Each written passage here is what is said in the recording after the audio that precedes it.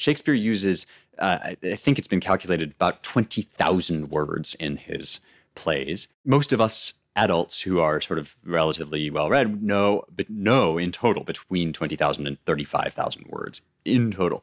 And Shakespeare invented roughly 1,700 words, many of them still in use today. And one of the most famous ones, this is kind of funny, bubbles is a word, for example, that we don't really have good examples of before Shakespeare. We have one instance in 1350. This woman, Mary Maud, uses the word burbles. In Macbeth, the play that we're talking today, we have this line, "The earth hath bubbles as the water has." And again, it's possible that this word or something like it was floating around, but Shakespeare kind of places it in this way that we know exactly what he's talking about, right? The earth has these things that spring up, just like the water has these things that sort of spring up from the strange depths.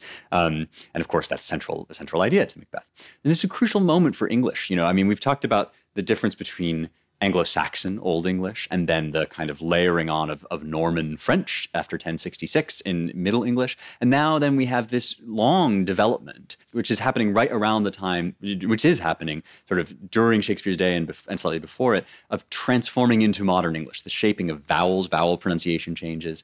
And Shakespeare kind of has this key influence on the way that language would become codified, because of course eventually you get things locked in and we have better and better dictionaries and all this stuff. And so this is a transformational moment for our way of using language and our way of looking at the world, and those two things are two sides of the same coin. They're interrelated, they're not disconnected.